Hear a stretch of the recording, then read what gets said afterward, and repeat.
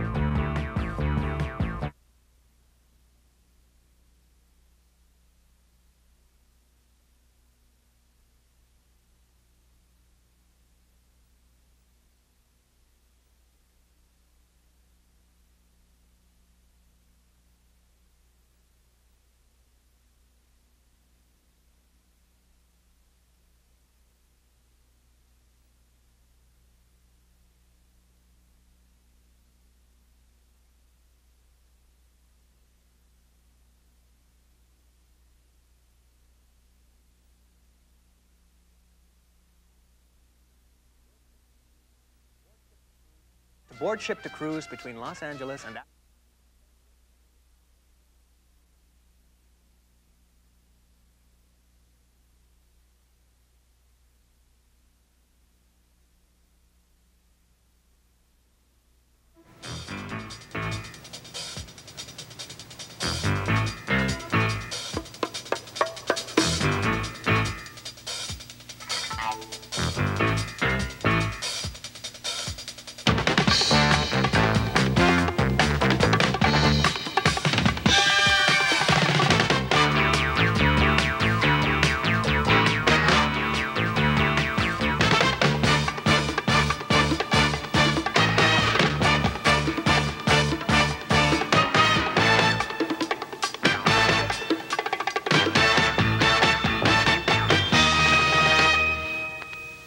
Good morning. Prime Minister Trudeau, who is presently doing his imitation of Joe Clark on his world trip, is credited with having said on one occasion that he came into Confederation to save Quebec and that somebody else would have to save the West. Well, here's what might happen to the West if a man and his organization in the studio this morning have their way. They could split the country. Elmer Knudson is his name. Rancher, businessman, farmer, and as far as I can see from here, he'll argue with me, a separatist. Also in the studio this morning is a man who is fighting hard with Ottawa, but who is, I believe, still a committed federalist. He is Bob McClelland, the Energy Minister for the province of British Columbia, and he's going to tell us why he's collecting extra money from us on our gas bills and not giving it to Ottawa until a court decision is made on a certain action. First, Bob McClelland, after the break.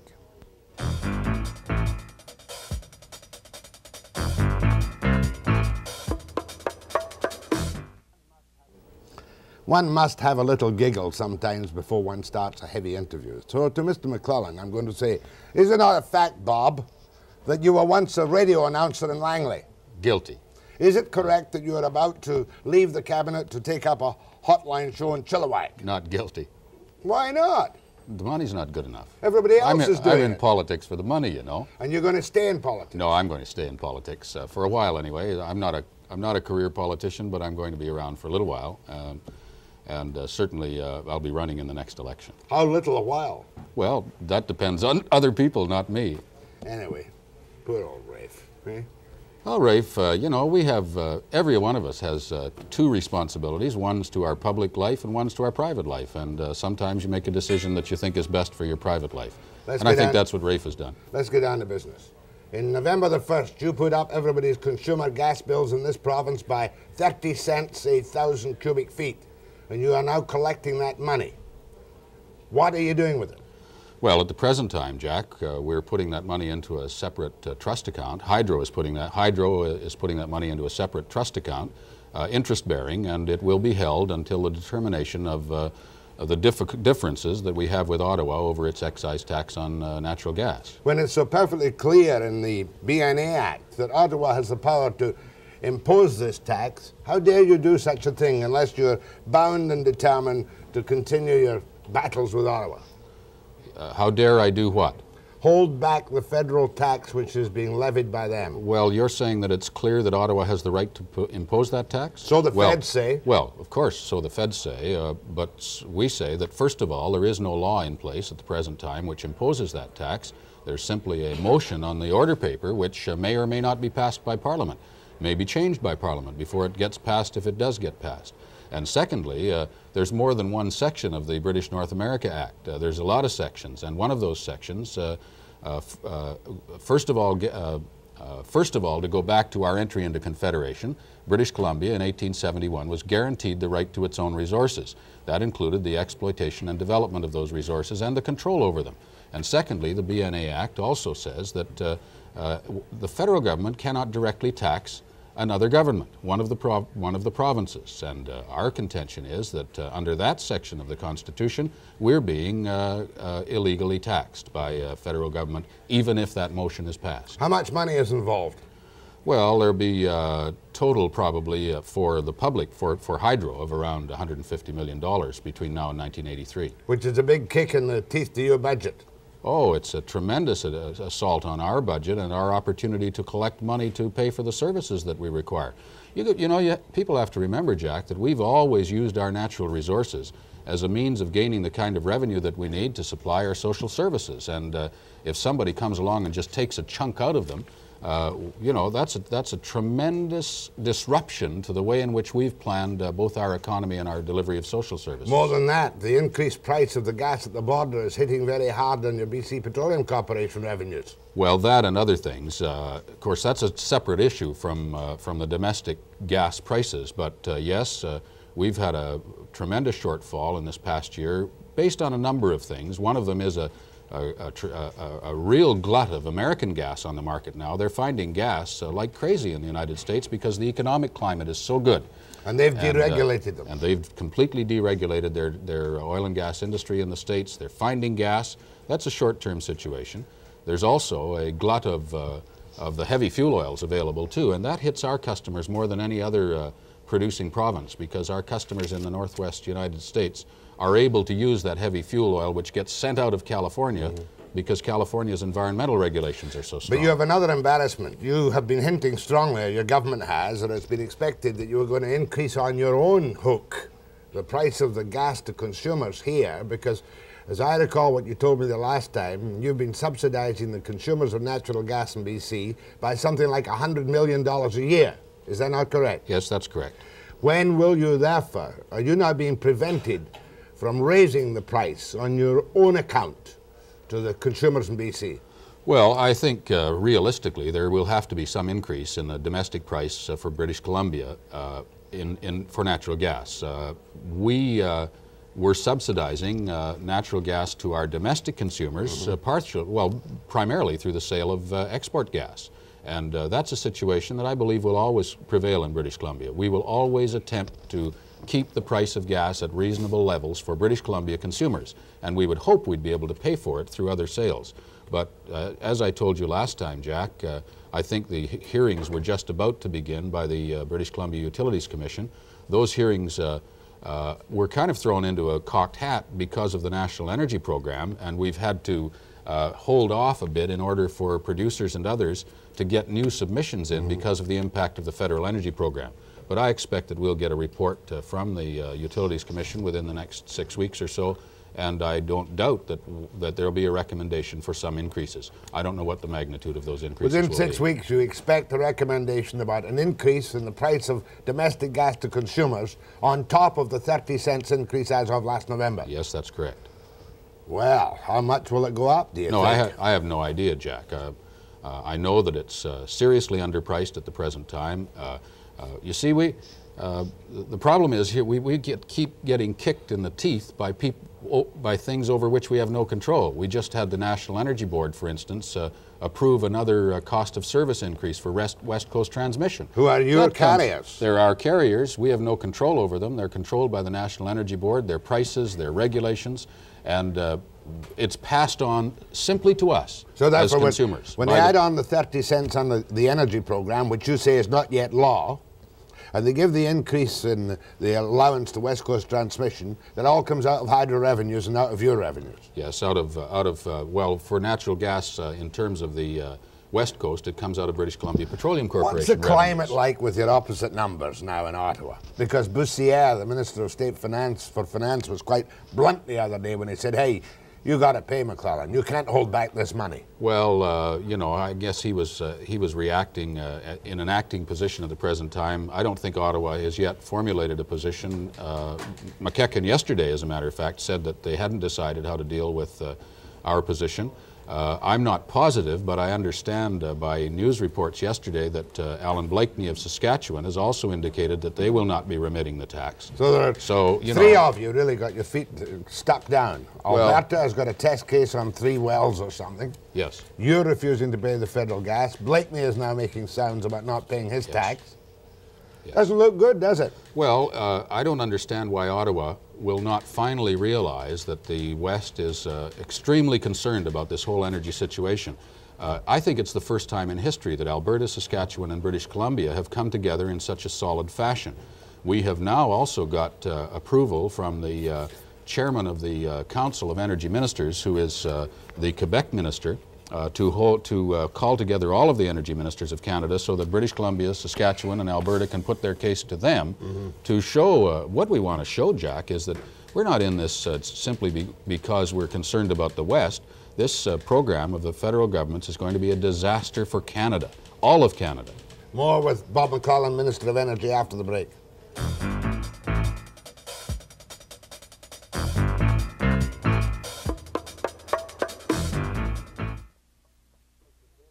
Bob McClelland is, of course, the bearer of the usual good tidings as our cost of living goes out of sight.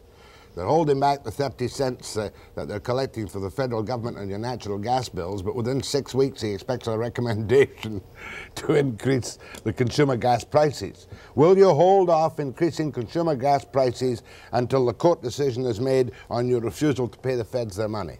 Well, if we get a recommendation to increase the prices, I don't think it would be prudent of us to hold off in those terms, Jack. I think that, you know, a cheap energy policy is folly to begin with. It's been proven in, you know, even our experience as compared to the United States. We are the worst energy hogs in the world, and part of that reason is because we have the cheapest energy in the world. So we're going to have to pay more for our energy, including natural gas, but I think I can guarantee that natural gas will always be substantially below the costs of other fuels. In other words, politically, the government of BC will always subsidize to some extent natural gas. So long as although your policy is that you'd like to see oil prices go to 75% of the Chicago market. Well, we'd like to see our gas prices go to a certain percentage of the world market too, but I think it will always be, as far as this government is concerned, somewhat below the price of oil and probably below the price of electricity as well. On the energy budget program, are the feds being deliberately obstructive or provocative in any way? Yes, they are, as a matter of fact. Well, the whole program is provocative. The intrusion into provincial jurisdiction is provocative. Yeah, but what are they doing now in setting up their programs which annoys you? Let me just say what, you know, this program has a laudable objective, which is energy security for Canadians. The problem is that it will fail if it's kept in its present form.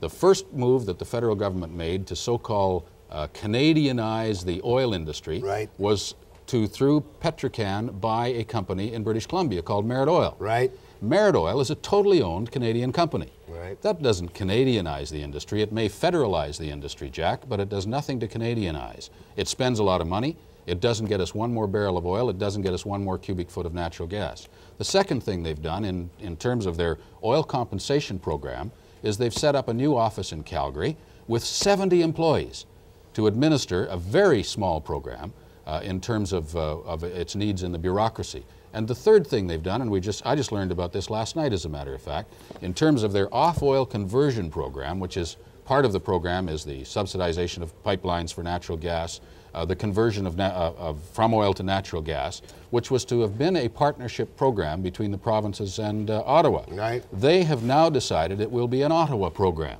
Ottawa will decide what the best conversion program is for British Columbia, for Quebec, for Saskatchewan, whether or not the needs are met, But if the political needs of Ottawa are met, I suppose that will be the way the program will Explain that to me a little bit. What do you mean a conversion program? Is Well, this for the bureaucratic adjustment of oil supplies? No, this is for the actual conversion, Jack, from the fuels which are most scarce to those which are not. Changing oil furnaces to gas furnaces, for instance, which is a program which has been extremely successful in British Columbia already. In fact, the funny thing is that the government is stressing that program in BC at a time when we can't keep up to the conversions we've committed because we can't get tradesmen, for one thing. And it's just a crazy idea. It's now all going to be run from Ottawa. No partnership with the provinces whatsoever. With an office in Calgary? No, I don't know what their office will be in Ottawa, I guess, for this one. Now, Chevron this morning have applied to the feds for some offshore oil drilling permission. Does that put your nose out of joint? No, because at the present time, offshore is still a jurisdiction of the feds, although there's some jurisdictional dispute there.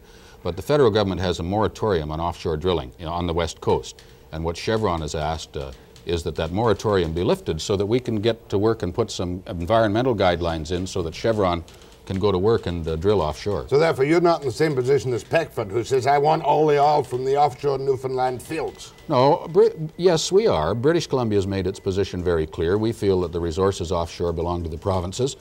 Joe Clark was ready to give them to us at the time he was defeated, and now we have a couple of court cases pending on offshore resources, and also it's part of the constitutional debate as well. But we don't want to hold anything up because of that, because Chevron believes they've taken over the old leases from Shell on offshore, and they believe that there's a tremendous potential there for massive amounts of natural gas at least, and perhaps some oil. You mean a kind of North Sea drilling program? Yes. Do you want to see it?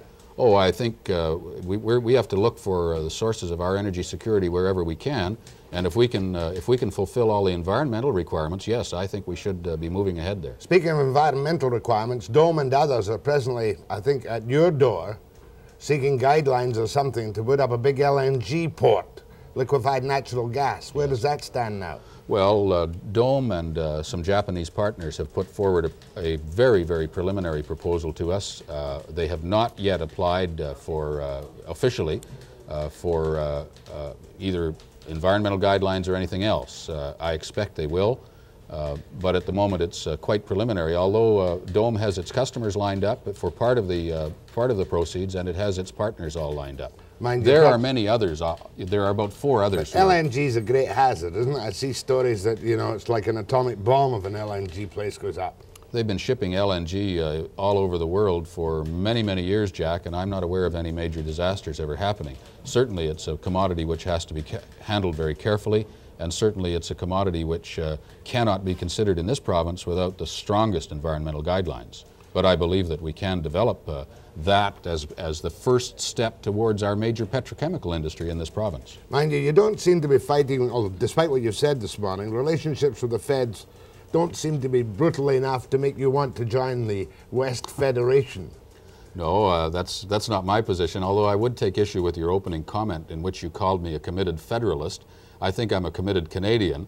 I'm a committed Canadian in terms of the kind of constitutional arrangement we have now in which the provinces are equal partners with the federal government. I don't consider that to be federalism. That's what Mr. Trudeau wants right now, is a federalist state in which the provinces are stripped of their power. I don't believe in that. Next question. If Trudeau gets his way, will that turn you into some kind of separatist? I've never considered being a separatist, ever. I believe in, as I do in my personal life and in my political life, in fighting for the things I believe from within the system, and I intend to continue to do that. I do not want, though, however, to see Mr. Trudeau get away with the changes he wishes to make in the basic fabric of Canada under the terms he's laid down at this present time. If Trudeau gets his way, therefore, will you become a non-federalist? Well, I'm not a federalist to begin with. I'm a Canadian. I believe in the partnership of Canada and its provinces. Trudeau does not any longer. Bob, can you ever see yourself becoming any kind of Christie-type separatist? No. And I don't think it'll ever become necessary. Don't you think we'll just muddle through for another 10 years, fighting and squabbling and tearing each other apart, and come to another middle-of-the-road compromise? Well, I suppose we might, but that's not so bad. We've come through well over 100 years on that basis where, you know, you're going to have squabbles with the federal government if the provinces have equal power. And that's not bad, in my opinion. It's provided us with one of the best damn countries in the world, and I think we can continue to have that.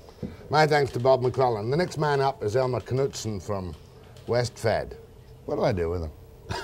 What do you think of him? It's your show, Jack. What do you think of him? Well, I've met... You're an old radio man. I'm an old radio man. I met Mr. Knudson for the first time today, and he's a handsome-looking gentleman, and I'm sure you'll have an extremely interesting program. When I see Clancy, the old social credit PR man with him, I begin to worry.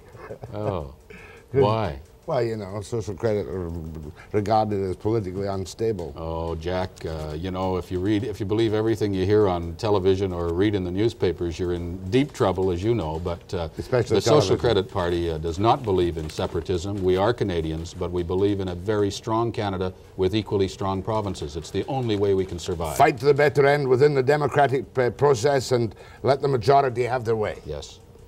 Yes. Yes. My thanks to Bob McClelland. And he's not going into the radio business. He's staying as a Minister of Energy in the BC Cabinet. Next, Elmer Knudson of West Fed. How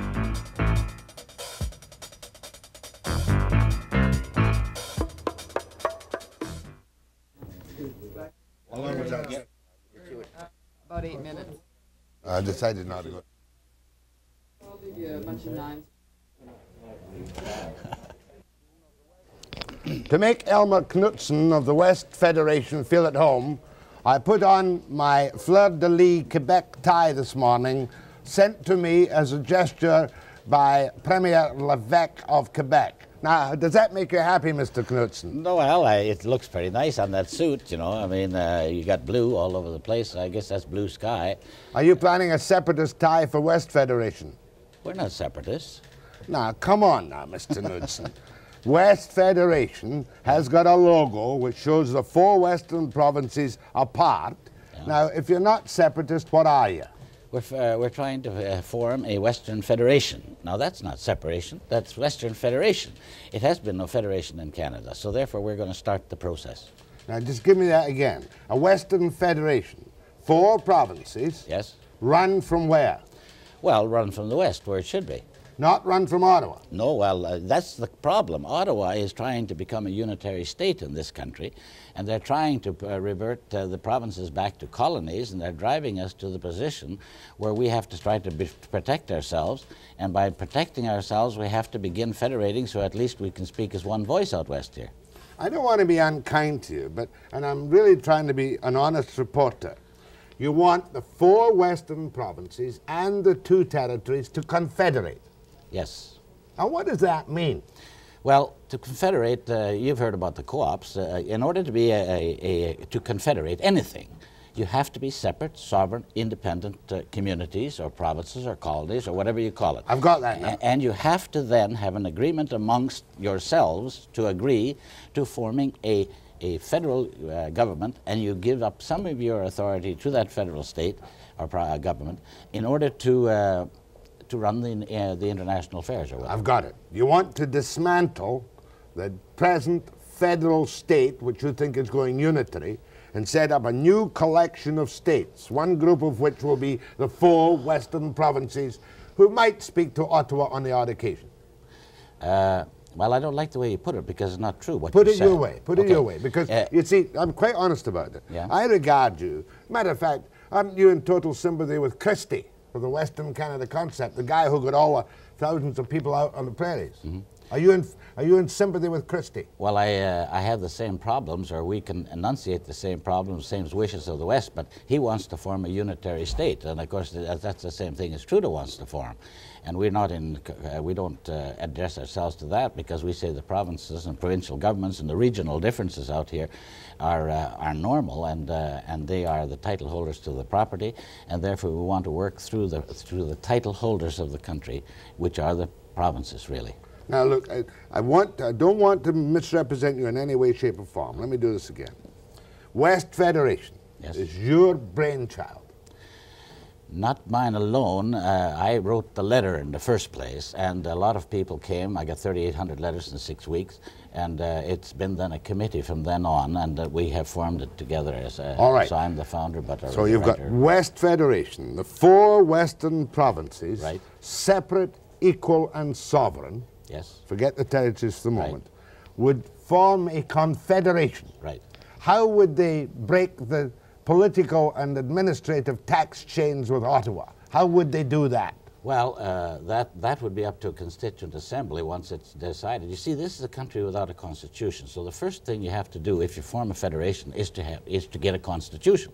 Now, Canada don't have a constitution, never did have, and now Trudeau, and that's the problem, is trying to establish a dusty old British North America Act that was designed and written by the Colonial Department in Great Britain as our constitution. And a constitution, as you know, Jack, belongs to the people. It's instructions by the people to the government on how it shall operate. So therefore you say that the British Parliament has no right whatsoever, even if it's asked by Trudeau, to send this old piece of paper back because it doesn't matter. That's right. In other words, all the British link is of no concern. No, at the Statute of Westminster, they raised all of the provinces to equal status with Canada, with Great Britain, and dissolved the government, which was the Governor-General. Question, is it Trudeau you hate or the Liberal Party? Which one do you hate the most and why? Well, I have absolutely no use for Trudeau, never did have. And he. Why? Well, for the simple reason that I have read all his books. I knew of him when he was writing in the Cité Libre. I knew when he was writing in the Les Rassemblement. I know that he has called himself a citizen of the world. I know that he has Marxist overtones, and his policy is for social democracy. I've known all these for a long time, and he's systematically doing exactly what he said he was going to do. This guy hasn't lied to the Canadian people. But the Canadian people have never believed him, apparently, because it's well documented of all of his escapades. Okay, describe him politically from your point of view. Put a label on Trudeau from your point of view. He's a left-wing, so far at the left that even the NDP don't want him or didn't want him. He's left of the NDP. Right. You wouldn't say he was a communist. Well, I don't know if he's ever been a communist, but I'd say he has Marxist leanings, that's for sure.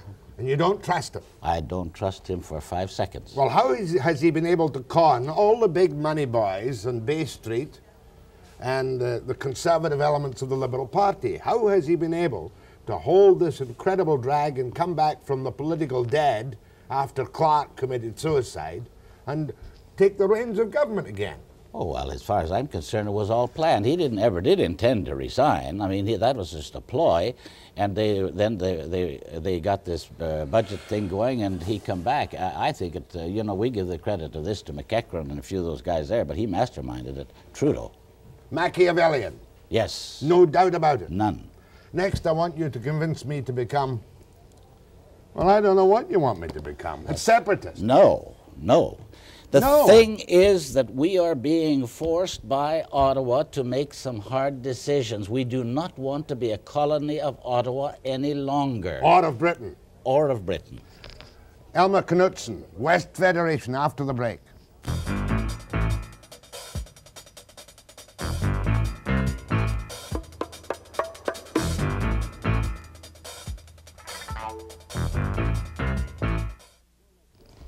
Elmer Knudson, I tend to shout at people, as you know. Yeah, well, I might shout back, you know. Well, no, feel free to shout back. Equal time is yours for the taking. But, you know, I'm one of the new Canadians. I came here 35 years ago. I know, and you haven't even learned how to speak Western Canadian English yet. I get by. See. Anyway, I mean, to me, the prospect or the thought of becoming even your type of quasi-separatist is unthinkable. So I want you to convert me. Tell me why I, Jack Webster, who may have a little influence in public opinion, should join WestFed. I mean, I want specifics. Well, I tell you, Jack, it's just exactly this way. And it's a little different out in BC because you had your natural resources ever since 1871. In the prairies, we didn't have it. In prairies, in Alberta, Manitoba, and even though Manitoba joined a long time before Alberta and Saskatchewan, we didn't get our natural resource rights until 1930. And until then, we were very, very poor. We had no revenue because Ottawa was taking all our revenue for our land and natural resources. And Saskatchewan went into the Depression years with about a $94 billion debt. So there's been dissatisfaction for many, many, many years in the prairies. Not in the young generation. I mean, we've had an affluent post-war all through the West, roughly speaking, have we not? Yeah. Certainly in the past 20 years. Yes, but... and when Leduc was brought in, was it not the federal government who subsidized it and helped it all the way before Alberta's fields were developed? No.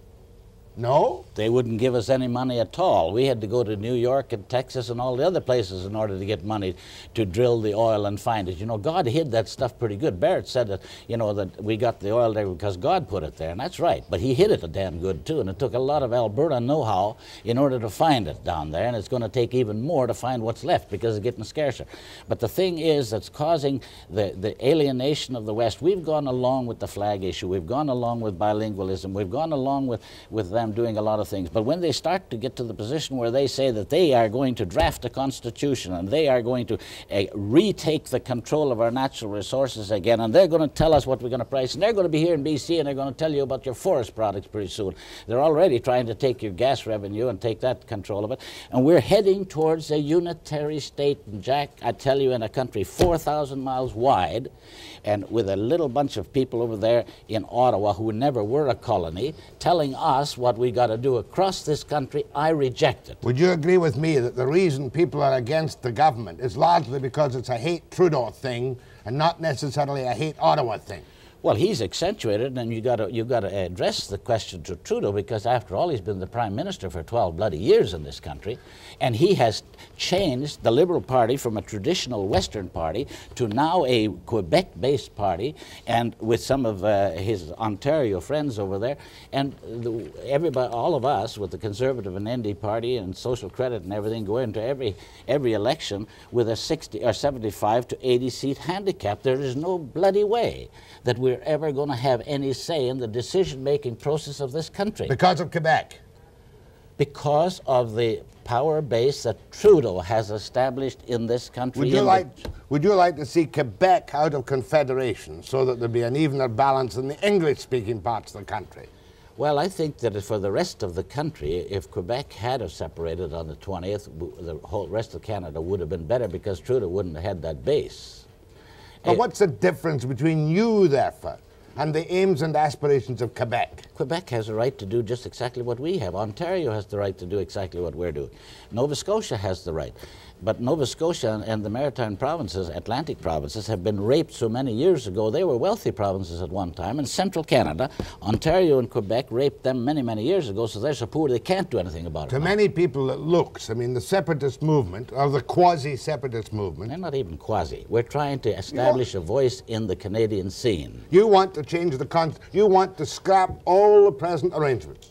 Well, yeah, because we have no constitution, and we want a constitution designed by the people in the West. You want a separate constitution for the 4 western provinces? We want them to begin the federating process, write that constitution, and then if at some later date, after the Constituent Assembly has done this, and some of the rest of the provinces say, hey, we like that first Canadian ever constitution, you know, let's talk about it, then the Constituent Assembly could go ahead and do it. When you talk about the 4 western provinces and the Western Federation, would you expect the other provinces to have the same type of freedoms from Ottawa? Ontario?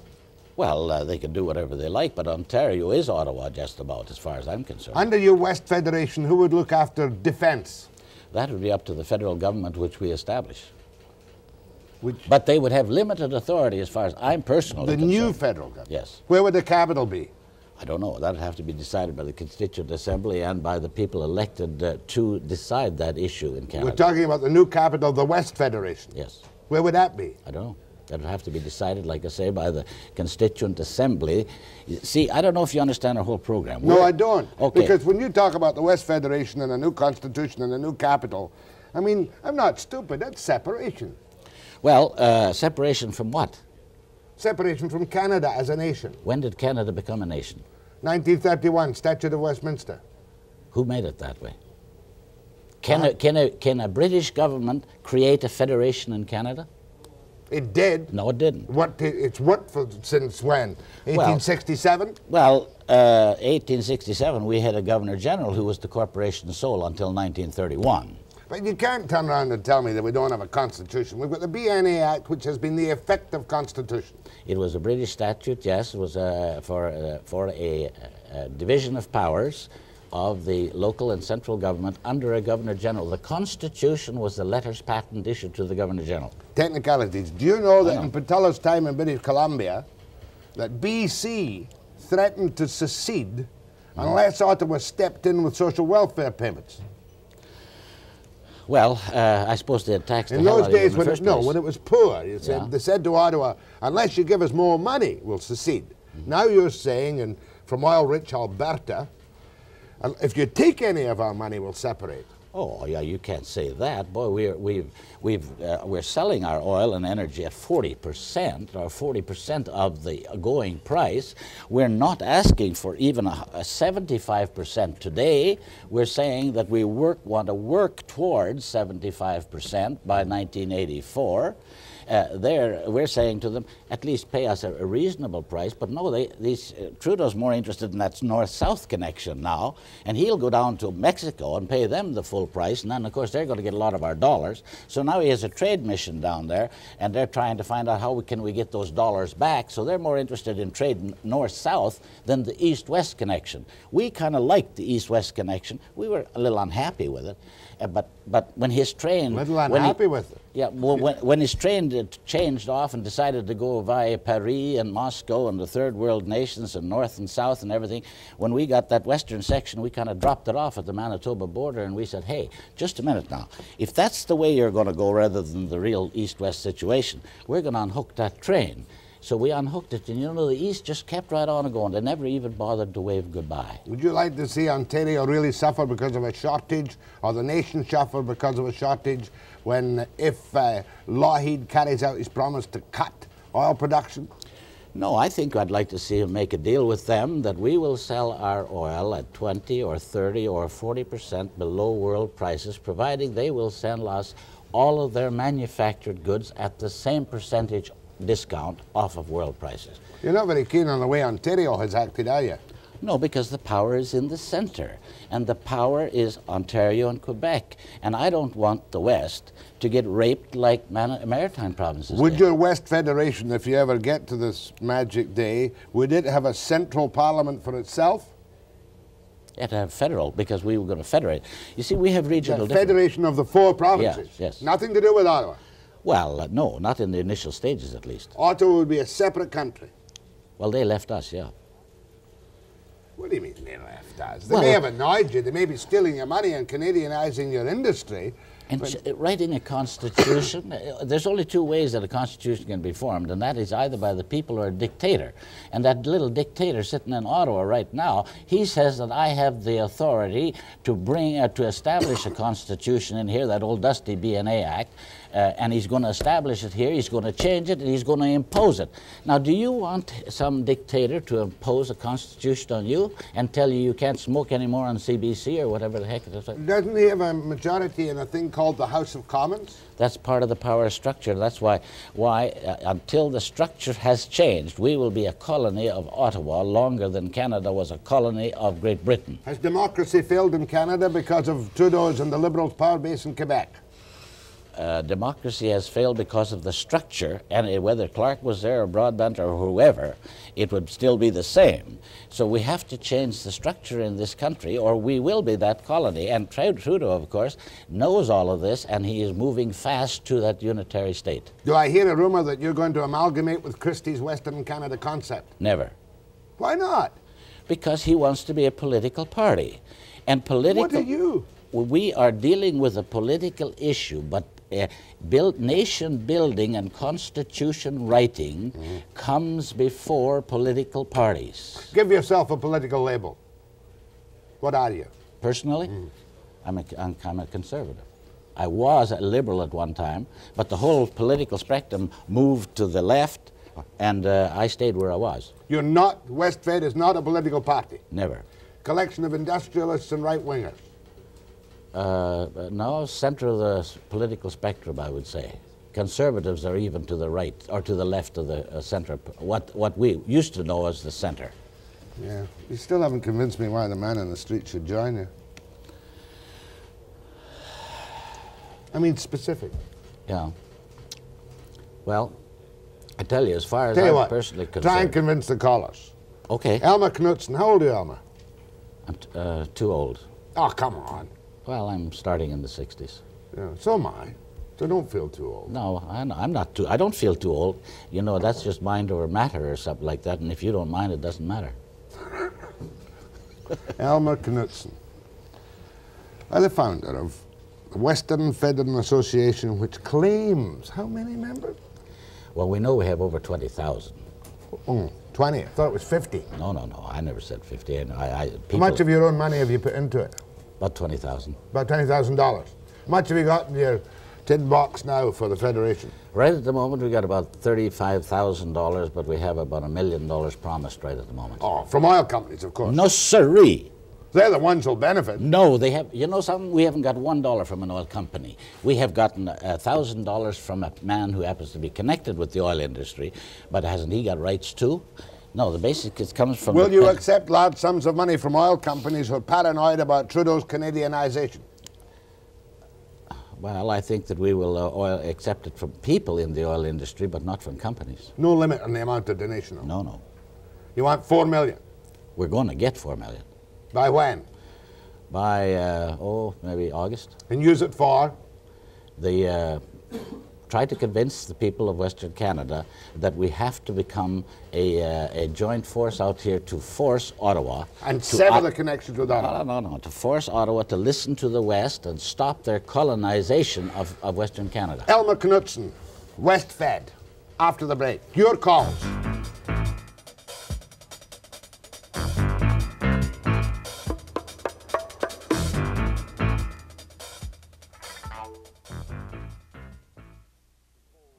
I'm not going to run one of the old-fashioned polls on whether or not you're a separatist or a quasi-separatist or a West Fed supporter or a Christie supporter.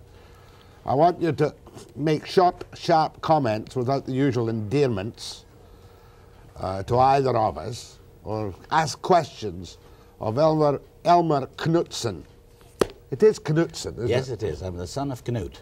Son of Knut. You know how the Norwegian names are? They take the father's first name and add son to it. So it's Hans' son, or William's son, or John's son, or Knut's son. Fancy that. Yeah. Who am I? Well, of course, you came from Ireland, didn't you? I'm the son of Webster. Okay, straight up to Elmer. Go ahead, please. Mr. Knudson. Yes. I've got two questions. Right. I'll ask them. They're short and succinct. And I'll hang the phone up and listen to your answers. Number one, does West Fed have a constitution drawn up? And if not, how are we supposed to vote or go along with them unless we know what they're going to do? Number two, how are you going to rage for the Aboriginal rights and let them get their share of their natural resources? Thank you. Two questions. Do you have a constitution? Yes, we have a constitution, and our constitution is very simple, that we want to put pressure on the provincial governments to agree to forming a Western Federation. Number two, to get have elections and get people elected to a constituent assembly to draft a constitution. And to answer the second one, we hope the natives and all the other groups are along in and get members in that constituent assembly, and that's where the constitution of the country will be decided. In other words, you will recognize Aboriginal rights to oil in Alberta. We are not, we think that the Western people, when they get together in a constituent assembly, will do just that, yes. You don't think you'll get fighting between Alberta and BC, No. Manitoba and Saskatchewan? Well, that's why we say that we have 4 regions, and we want our regional governments, and we recognize them. And that's the difference between Christie and us. We just don't want to be a political party. We want no association with a political party of any kind, including his. Nothing to do with Christie? None. Never? Never. Ever? Ever. For sure? For sure. Did he get his big crowd because of your image? Yes, because he announced all over the Alberta that there was an amalgamation between us, and he hadn't even spoken to us, and we had utterly rejected that a long time ago. Go ahead, please, to Elmer Knudson. Yeah, Knudson. Yes? I have a couple questions for you. Some of them already been asked by Mr. Webster. Just ask your questions. Is it not a fact that you are you along with some others, creating a lot of confusion and misleading the people in the country? Okay, fair enough. Are you confusing people? Well, I think we're making people think. I certainly hope we can confuse them long enough so that they will start to realize the situation and probably tell us where we're wrong if we are wrong, but we want to have a Western voice. Go ahead from Victoria. Yeah, thank you, Jack. I would just like to say that I think Vancouver Island should separate from the country, and I say this a bit tongue-in-cheek, but we could, grab the naval base up at Comox, and then Esquimalt we could, take the ships over. Yeah, where does it end? Why shouldn't we separate, and, and we could run everything ourselves? Who the heck said I was going to talk about separation? We're talking about federation. Well, I'm talking, are we one country or aren't we? And well, I'm saying that we have never federated in this country, and I challenge anybody to show me a federation document. Well, what I'm saying, in effect, is... We fought 2 wars as a nation. Yeah, and we fought the Second World War as a nation. We were in the Korean War as a nation. Surely that makes us a nation. But are we a country or are we not a country? And that's what I'm saying. Well, what I'm saying is legally have we ever federated? In Alberta.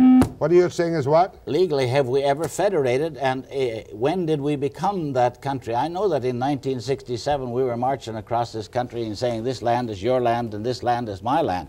But a lot of things happened after 1967, and one of them was Trudeau got on the scene, and he knew that we hadn't federated, and he is trying to take control of this country from Ottawa, and we utterly reject that. Well, and if he's going to keep on going that way, well, then we're going to do our own thing out here. We're not going his direction. It's Trudeau that's the problem. Well, because he controls the Liberal Party with the support of Ontario and Quebec. Okay, well, look, the reason why that is that's where the people are. Let's face it, it's a democracy. Yeah, but that's what's, a democracy can work without having the power all in one place. I mean, in the United States, for instance, they have the Senate that has 2 seats in Rhode Island and 2 seats in Illinois. But so that sometimes the power or the majority can be very vicious, and that's exactly what's happened in this country for 113 years. If you talk like this in the United States, you might be faced with federal marshals. Well, no. You've got freedom of speech in this country and in the United States, I know, and I hope that we can keep it here in this country, but the way it's going, one of these days we won't have it. No state can separate in the United States, I'll tell you. But they have federated. Anyway, they have federated. Alberta, Okay, good enough. Go ahead, please. Hello? Yes, ma'am. Good morning.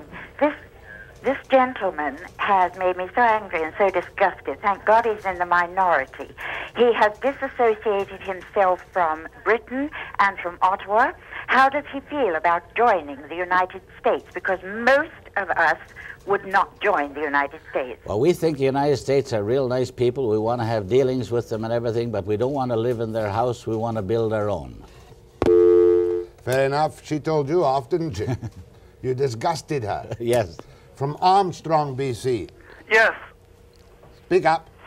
You're with me, Jack? Yes, I'm with you. Go ahead. You're killing me with the capital gains tax.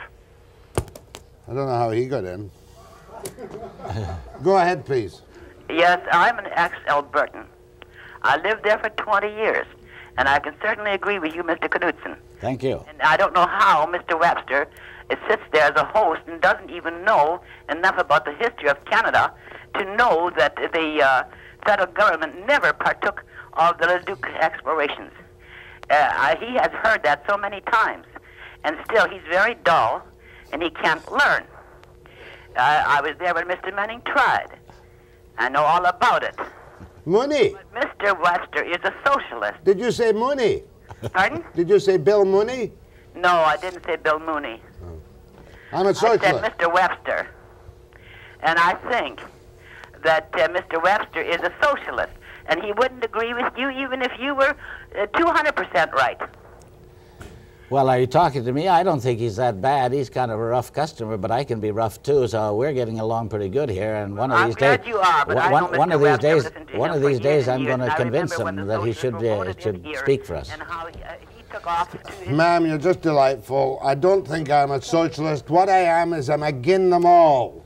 I'm agin everybody, and I sit here and I try and provoke people. Some people I can provoke easier than others. Please learn the facts, so that when we speak about Canada history, you will know what we're talking about. Sorry, ma'am. Can't help it. I went to a school in the old country, and the only thing I did was learn to read and write. Well, then believe some Thank of the you, my things dear. No, enough. I'm not going to be insulted anymore this morning. Go ahead, please. Yeah, I'd just like to have your address. You have a new member. Well, we have an address here in BC. I just don't know the address right offhand, but I tell you, if you come to the meeting tonight at 8 o'clock at the Hyatt Regency, we'll tell you the whole rest of the story as well. How much are you charging for the meeting? Nothing, but we're going to take up a collection because we want to raise part of that $4 million tonight. This is where you've got the big oil man. Well, we're going to have a man that happens to be in the oil business, but he is a Canadian just as well as I am and you and everybody else, and he has a right to use some of his money to support his own cause, I would think. Carl Nickel. Carl Nickel. And he's How big is your hall tonight? Well, it's about 2,000 people, but I think we're going to have to probably turn away a few. Have you papered the house? I mean, Clancy, your PR man's an old expert at papering houses. Oh, Are you is he? bringing in batches? Well, I don't know. He's done a pretty good job, you know, for us, but we have trouble teaching him some of the things because, you know, he was a former social creditor. Yeah. Yeah, trouble with that. Go ahead, please. Yes. Mr. Webster, good morning. Morning. I just asked Mr. Knudson there, in the event that he was successful, and by the way, I'm for him and what he says, I agree with him. He'd have a new member here too, but in the event that he came through with it, how would that affect the old age pensions and the Canada pension as we now have them? Oh, this is known as the Quebec syndrome. I just love that question because a whole bunch of people in this country, you know, we have bank accounts and savings accounts and all that kind of jazz, you know. We think that that's our money, and a lot of the old people think that there's a great big stack of money sitting in Ottawa someplace, and when they get to be 65 years of age, they're going to start to draw from that fund. Well, I have a surprise for you. There is no money in any fund in Ottawa. They have a promise to pay you some money when you get to a certain age, or if you have a handicap or whatever, but it comes out of direct taxation that day that it's paid to you.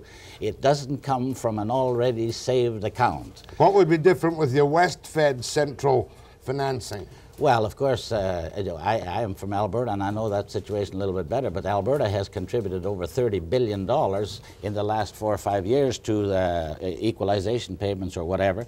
And I tell you, if we had that 30, we'd be able to double, triple, and everything else the old age pensioners. So I'm sure that we'll be able to take care of them without any problem in the West here. Now, what's your address? Well, I tell you, it's... No, I want to give you an address. It's quite obvious that I'm not in total sympathy with you. Well, I'm going to work on you, though. Well, and I'll get the address. See, you've got to give me concrete reasons why I should be a separatist. You would tell me, yeah, but you see, all you would tell me is that my taxes would go down, my earnings would go up. There's nothing except money involved in your philosophy. Oh, no, wait now. The main thing, the last 3 straws to break the camel's back was the energy package, the Constitution, and this last budget with $105 billion worth of debt and a government overspending like nobody's business, already spending 47 cents of every dollar of GNP, and we're going farther and farther into debt. We're going to be bankrupt, and so our cost to the ordinary Joe, the cost of living will drop 45%, and the dollar will go up about 50%. That'll be bad for the lumber business. No, it won't, because at least the dollar that they do get will buy a lot more stuff than that 75-cent dollar. More calls to Elmer Knudson after the break.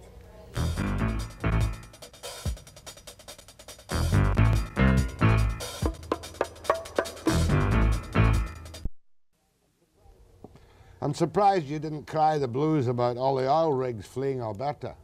Well, of course, that's one of the problems. You know, there's about 43 oil rigs that have gone in the last little while, and of course about 40,000 jobs that have been lost.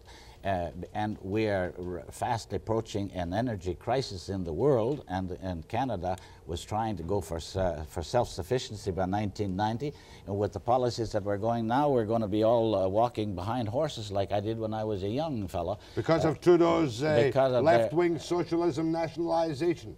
Well, yeah, he calls it Canadianization, but I call it socialization or nationalization, and it's an excuse to make this a unitary state. Go ahead, please. Good morning. Morning. Look, I'm a Canadian. I was born in Alberta, spent much of my life in BC and a few years in back east. And I'd like to say just 2 things about this whole silly business. One, why should we charge ourselves for our own resources at a back-breaking price? I see no point in that. Point number 2, we've been a nation. We've acted as a nation. We've accepted ourselves as a nation. We have a national anthem.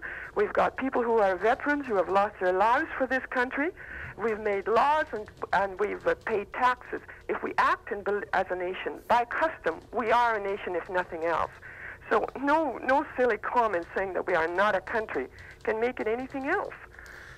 So it's a point. It's really a business of saying, Mr. Knudson saying, everybody's crazy but me. Well, no, I think you got to recognize that a country has to have a constitution. And a constitution, everybody is saying that the B&A Act is that constitution, except the people. And Britain doesn't have a constitution, so that Great Britain is not a country. Well, Soviet Union has a constitution. Yeah, I know, but Britain doesn't have a constitution. Oh, it has a constitution. I think the Magna Carta was a pretty good basis of a constitution. No, that was a right-wing document written by a bunch of farmers and barons. It's the basis of democracy for the West. We've had the right to make Okay, our ma'am, own you've laws made a in good our point. She really has. And you can't answer that point. and We it's are done. now Any a nation. constitutional We may be in experts trouble, but we're still a nation. Okay, all right. I'll say it then, Jack. All right, we were a nation, and we are, if you want to say it now. But we're gradually being broken up by Trudeau, and we're going to become a unitary state with a one-party government. And we have been that for 38 of the last 44 years. And we are losing our rights every day, and I refuse to let him change this country. If you had a good right-wing Tory government in Ottawa, top-heavy with MPs from the West, and 75% of the Chicago price, you wouldn't be forming a West Fed. Yes, it's deeper than that. It's constitution and freedoms and rights as well that are being taken away from us by the East. Go ahead from Vernon, 5525. Go ahead from Vernon. Where are you? Hello. Yes, that's you. Speak up. Hello. Oh, sorry, got the wrong one. It's Revelstoken, too. Go ahead, please. Yes, Mr. Knudson. Yes. I'd like to know, let you know that I agree with you 100%, and hope you have an office set up here in the interior somewhere. And I'm also a federal servant. I'd like to join your party, but hopefully under your federation you will liberate the federal servants and let us run politically again. Thank you. Yeah, well, the office... Never mind, I've promised to put up for a short, sharp glimpse your address in Vancouver. Oh, okay. You'll just confuse people if you give it now. Okay. Much obliged. Go ahead, please. Go ahead, please. Can I have your address? I'll put it up on the screen, unfortunately, but I will do. Hold on. Hey, just go away and watch the screen. Go ahead, please. Hello? Yes. Good morning. I'm behind you 99%. I have one question and one piece of advice. You're doing a lot of harm by talking this federating talk. Leave that to lawyer. Just if you can't call us a separatist movement, call us an independent movement. Okay. My question is, will you give the people a referendum on immigration and the monarchy? Thank you. What was the questions? He said, first of all, call yourself independent. Yeah, well, that's what we're working for. It's everybody else that says we're separatists. We want an independent federation out here. Will you give the people a referendum on the monarchy? Yeah, well, yes, we would be, and our referendum and our polls say that the people want to have some association with Great Britain and retain the monarchical system, and I agree 100% with that. You're a monarchist? Yes. God save the Queen? Yes. But not God save Ottawa? No. We have said that that maybe the second in line for the throne should be the prince of our nation out here. Who's the prince of our nation? Well, we should suggest that the second in line for the throne, they have the Prince of Wales, the first in line for the throne. Maybe the second in line should be the Prince of Western Canada. Are you serious? Well, I don't see what's wrong with it. I mean, that's some of our members have suggested. Prince Andrew? Yeah. He be the titular head of the new state of Westfed. Of Western Federation. Of the new state of Westfed. Yes. So you are a separatist? No, I'm not. You can fool me. Go ahead, I'm please. having trouble with you. I don't know what in the world I'm going to do, but... Go ahead, ma'am. Yes, two questions. When this Westfed comes to be independent and BC and Saskatchewan and Manitoba re-elect the NDP, would you want to be ruled by socialists? That's a good question, but I don't think that we're going to change the nature of our people. They're still going to. We're drifting towards an absolute socialist state now. Maybe if we get a constitution that we want, and I don't see really that much difference between Blakeney. I don't think he's a very. I would be afraid of this Barrett, but I think that most of the people in the West would want basically the same type of a constitution, and the drift to socialism will happen, and it's happening right now by Trudeau. Trudeau is taking us that direction fast. I must congratulate the caller on an excellent question. Yes, it was a good When question. the houses of Westfed vote NDP, will you still want Westfed? Thank you, ma'am. One more. Yeah. Hope it's as good. If only Alberta becomes independent, how would you handle using the air, road, and sea lanes for foreign power? Well, I don't think that Alberta would be by itself. I'm pretty sure that Alberta and BC are, because we've got an awful lot of members in both provinces, and I think Saskatchewan and Manitoba. And if it did, it would be the socialist government. Thank you, ma'am. Oh, you got to stick around, Elmer. That was a good question. Yeah, I know. I like that. Next time you see Lougheed, tell him we're still mad at him stealing PWA and moving out here to there. After the break.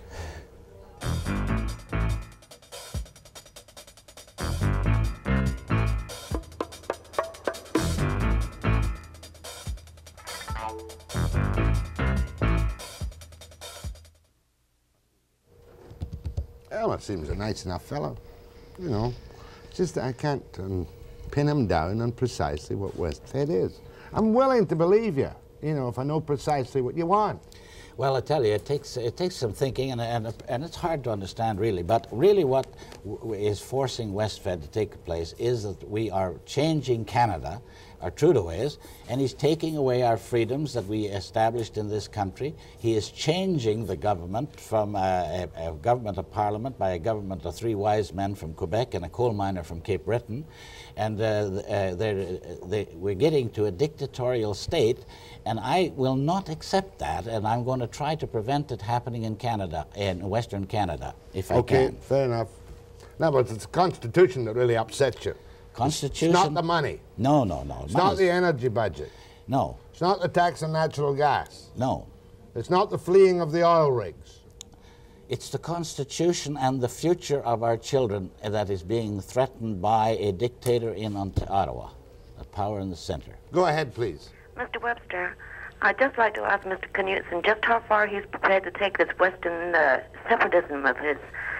We have a perfect example of what happened in the United States when the South tried to secede from the North. Would he go to war for this? Well, first of all, in the States is entirely different. They had formed a federation and agreement, a compact, and they had all gotten together, which is not true in Canada. And I don't think that if Quebec had the right to take their own destiny, and everybody said that Quebec had the right to do it if the question was phrased properly, and if they wanted to separate and they voted to become a separate unitary state, that they had the right to do it. That right. Only the NDP specifically said that.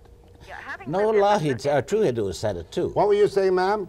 Hello? Yes? I just want to say this, that I find that the West is far more separatist than Quebec ever knew how to be. And Mr. Knudson, you're just adding to the problem. This is Canada, one country, for God's sake, Canada. Without a constitution. Thank you, ma'am. Without a constitution, Mr. Knudson, it's still one country. Oh, we're not trying to, we're trying to say to you that we don't intend to separate. We want to start the federating process. Thank you, ma'am. Go ahead, please. Good morning, Mr. Knudson. Yes? Did you fight for Canada in the last war? I was in the Navy. Great. You sound like a great Canadian to me anyway, who's very eager to keep Canada free from the Trudeau crowd. That's right. To you, and good morning. Thank you very much, ma'am. See, you've got some friends out there. I've got lots of friends out From there. Vernon, BC. Go ahead, please. You know? That's Yes. you. You know? Speak up. Yes. Tell me, who did you serve with in the last war? I was in the Navy. Who? In the Navy. In the Navy? Yes. For who? For the RCNVR. He was in the Royal Canadian Naval Volunteer Reserve. This is Canada, for God's sake. You guys should be all put in front of a firing squad. You and Christie and the whole damn bunch of you. Because that's where you belong. You're nothing but traitors to the country. It's a good thing we got freedom of speech, because you're entitled to your opinion too. Instead of trying to break it up, we'd all be a hell of a lot better. I'm trying to federate it. Thank you very much. Go ahead, please. Is this me? That's you. I was wondering, you haven't let Mr. Knudson... Carry on. You haven't let Mr. Knudson speak about the North yet. I was kind of curious what his place was for Yukon and the NWT in the new federation. Well, we're going to invite them to come in, and we certainly want them. But first of all, their situation is a little different. They were not covered by the Statute of Westminster, and therefore they're still territories. And I say they're still territories of Great Britain, because the Dominion government was really the Governor General, and he ceased to have his authority after 31. Okay, thank you very much. That doesn't make much sense. Trying to tell me the Northwest Territories are colonies. Maybe colonies of Ottawa, but they're not colonies of Britain. Well, when was Ottawa a colony? We were a colony before 1867. Ottawa? No, Canada. Well, Ontario was, and that's a colony. Ottawa isn't Ontario, and isn't Quebec. Ottawa is a city that they pay rent to the colony of Ottawa, Upper Canada. Go ahead, please. Where are you? Yes, Mr. Webster? Yes, sir. Yes, you know, there's been an awful lot of talk about socialism, but there hasn't been too much thought. Mm-hmm. If you consider Nikita Khrushchev, who would be considered an expert on communism, Mm-hmm. his statement was a socialist is nothing but a communist without guts. A diplomat now would have put it a little differently. He would have possibly said the good intentions of a socialist are the paving stones on the road to communism.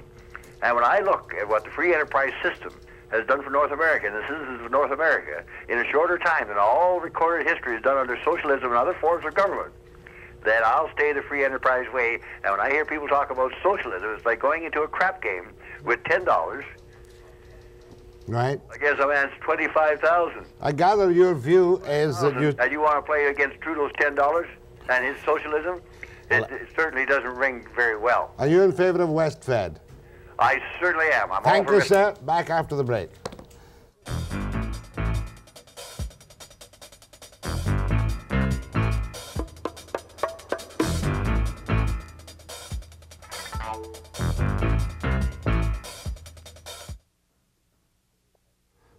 Elmer Knudson.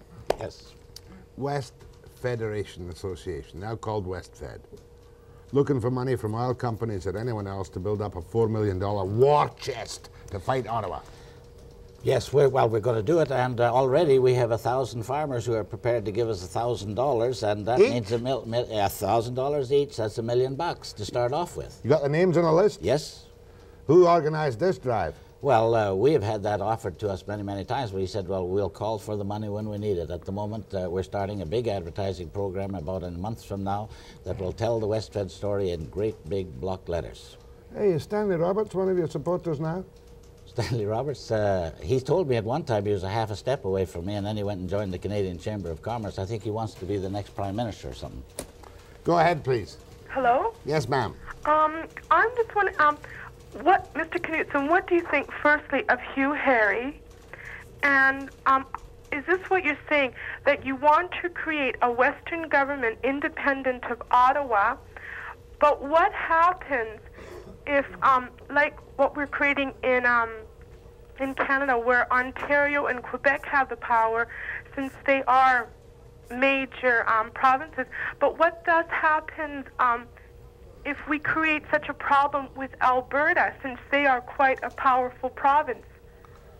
Well, that's the thing is that the Constituent Assembly would decide what powers it be, but our suggestion would be that if the federal government in the West here is formed, that it should probably be 10 or 12 members from each province, to heck with the population figure, because there are regional differences, and I think that they should all have equal input. Thank you. Go ahead, please. Yes, Mr. Knudson. Yes. Starting with the Ottawa's ignoring Canada's internal East-West relations. Well, we have a similar situation here in BC, where the South, the Lower Mainland, has the population density, but they don't have the resources that the North have.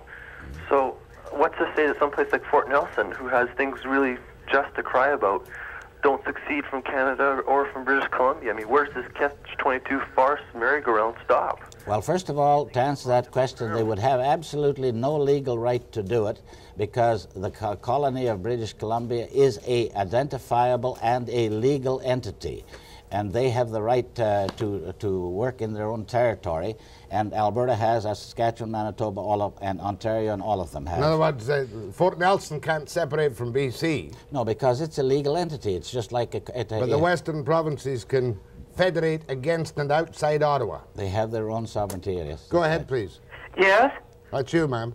Very good. I think that the lowest form of human life is a traitor. Mr. Knudson obviously is a traitor. Thank you. Thank you, ma'am. No comment from you. Go ahead, please. Is that me? That's you. Oh, yeah. Well, has Mr. Knudson considered the fact that there are people who have been born in BC, who will live in BC forever under the Canadian flag, and there is the chance of civil war? Well, I don't think that there is any possibility of civil war because, first of all, we have no compact, no agreement, no nothing. And if Quebec had the right to do its own thing, Ontario has the right to do its own thing. I think we have too. Go ahead, please. Hello? That's you, ma'am.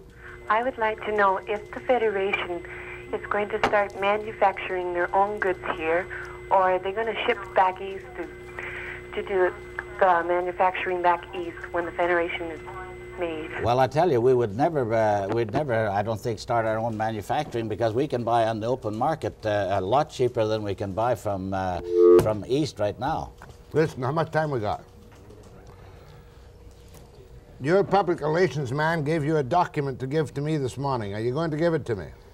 I think I should, Jack, because I think you're just a half a step away from being a charter member of WestFed, so I'll give it to you. Well, policy statement. I'm not a socialist, I'm not a liberal, I'm not a conservative, I'm not a social creditor, and I can't possibly impugn my integrity by being a member of WestFed. You can't, eh? I must be independent. Well, it's not an insult, it's a gesture. Now I'll give you your pound of flesh. Put up his address. Well, you see, you're fair about WestFed this. Association, Box 9680, 349 West Georgia Street, Vancouver, BC, V6B4G3. Now, back in the close-up again. I'll tear up the card once more, in case you didn't get it right the first time. WestFed card, torn up. I don't know what to wish you. You're obviously a man of integrity and good intentions, but you don't sit very well with me, Elmer.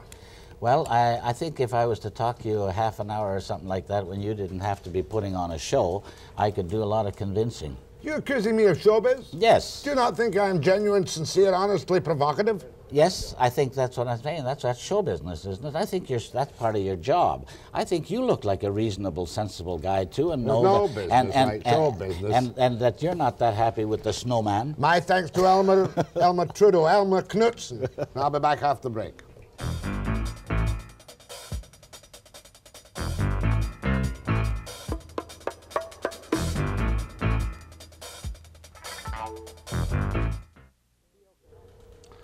Little bit of a problem with Ski Okanagan, and on the telephone is Josie Lurich, who's the managing director of Ski Okanagan. I promised to give you a shot, Josie. What is it?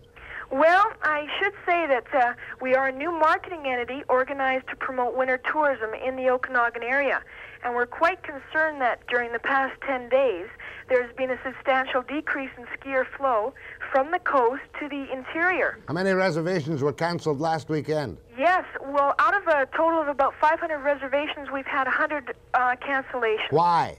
Pardon me? Why did that happen? Well, we feel that it's due to the poor publicity from the Vancouver media, and that it's certainly not justified. Have we been not telling the truth about ski conditions? There have been gross generalizations on the ski conditions. How are the ski conditions in Ski Okanagan now? The ski conditions are great. It's good to excellent spring skiing. All over the place? The 7 mountains that we represent, from Todd Mountain down to Osoyoos, Josie, yes. next week I'm going to have somebody on briefly from the Vernon Winter Carnival, and don't say we haven't tried to give you a hand. Okay. Thanks, Josie. Thank you very much, Jack. Bye. You were up skiing up there, weren't you? Yep. Tomorrow morning. Hugh Harries from the Nationalist Party of Canada. New entity. He'll be an antidote to Knudson. 9 a.m. precisely.